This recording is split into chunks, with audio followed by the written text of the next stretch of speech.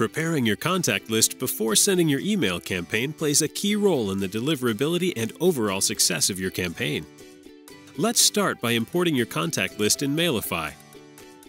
Click the Contact Lists button. Click Create a List and name it.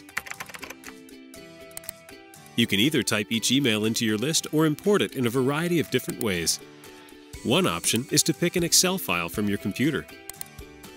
Once you have imported your contact list, Mailify can automatically analyze it for you. This will let you remove duplicates, typos, and even errors in domain names.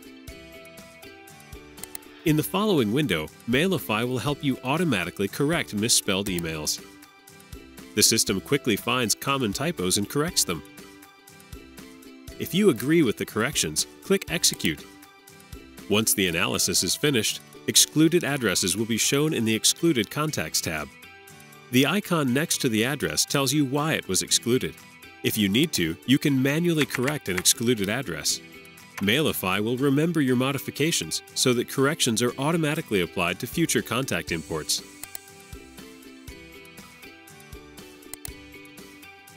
Click Manage the columns to edit the data stored in each column of your contact list. The type tells the app which form of information to expect in the column. Including an extra column with the recipient's title is one possible option to add personalization opportunities. You can have Mailify fill the title column automatically by clicking Calculate Title.